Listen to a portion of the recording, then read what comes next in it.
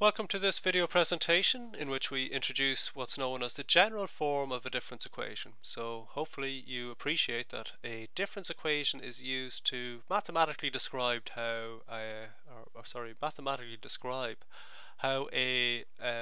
discrete system works. So after the presentation you should be able to do these four things here. They won't make much sense to you at the moment because you've no idea what B and A coefficients are, but maybe refer to this at the end and see whether you get all the key points. So we'll just crack on with the presentation, and during this presentation we're going to make use of two difference equations. First one we'll say is y of n is equal to, let's see, 3x of n plus 0.5 x of n minus 2. Okay, and in the second one we'll say y of n is equal to, let's see, x of n plus 0.2 y of n minus 1 plus y of n minus 2. Okay, so this one has feedback, this one has no feedback. Hopefully you understand those terms. Okay, so let's draw out the difference equation for each one, or sorry, the signal flow diagram. We have an input, x of n, which is being multiplied by 3. And that input has been added together with a delayed version of the input. In fact, it's not just delayed once, it's delayed twice. The n minus 2 there shows me that. And that's been multiplied by 0.5 and fed into the system to give me my output y of n. Okay, and this one we'll do quickly as well. We have our input, x of n, and that's been added together with a few terms. It's been added with the output, which has been delayed by 1, and that's been multiplied by, let's see, I'll actually put the multiplied term above that. That's been multiplied by 0.2. And the output delayed by 2 is being multiplied by, well, it's actually not multiplied by anything. No, it's been multiplied by 1. So that's been fed into the system. So that's the difference, or sorry, that's signal flow diagram associated with each of those difference equations. Okay, now let's get on to the difference equation, the general form of a difference equation. The general form of a difference equation is given by this equation. I'm going to draw write it out the less commonly used way first. So the less commonly used way is as follows: b0 x of n plus b1 x of n minus 1 plus b2 x of n minus 2. Now you're going to have to bear with me for a little while. This will eventually, I hope, make some sense. Sorry, b3 x of n minus 3. So we have a b0 coefficient being multiplied by the input plus a b1 coefficient being multiplied by the input delayed by 1 sample plus a b2 coefficient being multiplied by the input delayed by 2 samples. So hopefully you can appreciate that. And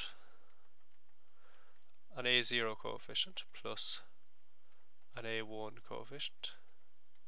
So we have what's referred to as a and b coefficients here, plus a2 times y of n minus 2. Now, whoops, I'm just getting a bit untidy, but that should be n minus 2. So whatever the coefficient value is, the delay that's associated with how many samples the input or output has been delayed by. So I hope you can appreciate that. Now, this would go on, so this could go plus b4 x of n minus 4 plus b5 x of n minus 5. So that goes on forever, and likewise this side of the equation goes on forever. So that would be plus a3 y of n minus 2. Okay, now I know this is going to be confusing for a little while, but please just bear with me. Now that is one form of the difference equation, and you can see that it's symmetrical. We have B0 coefficients on the right hand side and A0 coefficients on the left hand side.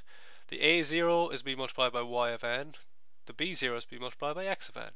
A1 is being multiplied by y of n minus 1, which is the output delayed by one sample, and the B1 coefficient is being multiplied by the input delayed by one sample. So there's a certain amount of symmetry or balance across the equation, but that isn't the most common way this is written. Normally this equation is written as follows.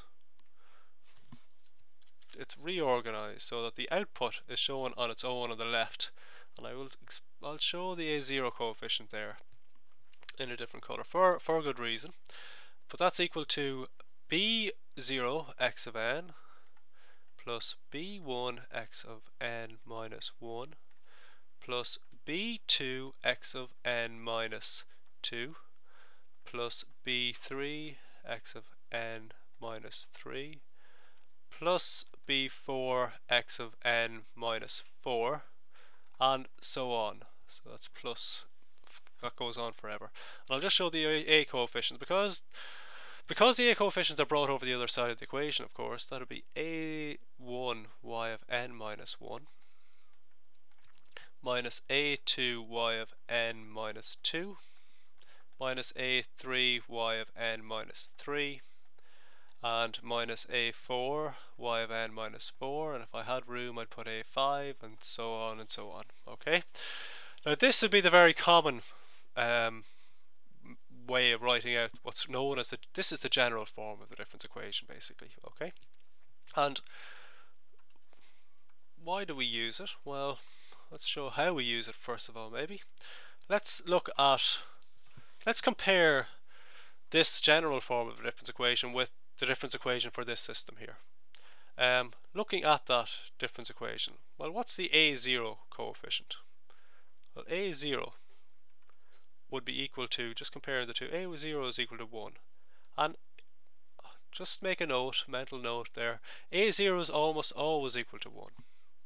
The A2 coefficient, or sorry, missed one, A1 coefficient.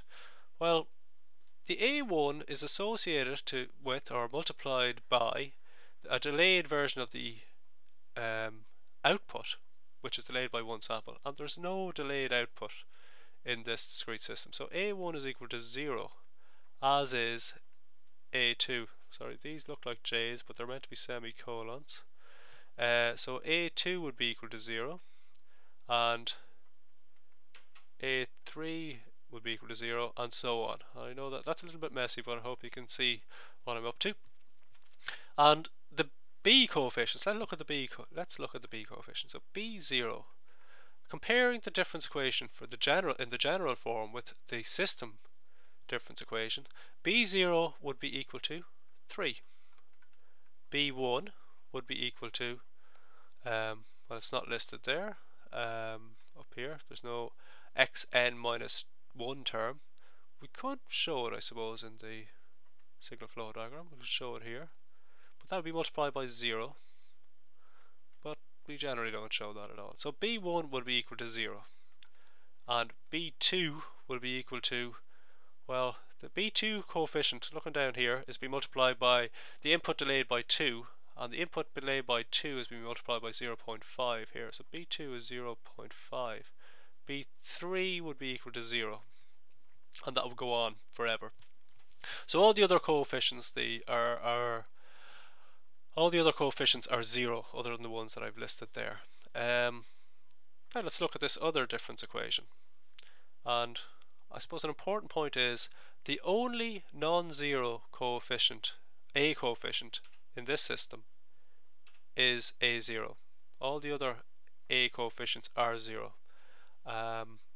And you'll see that only a system with feedback paths will have A coefficients. Okay, so let's list out the A coefficients here. A0 equals, again, comparing, A0 will be equal to 1. And again, I'm going to state that the A0 coefficient is almost always equal to 1.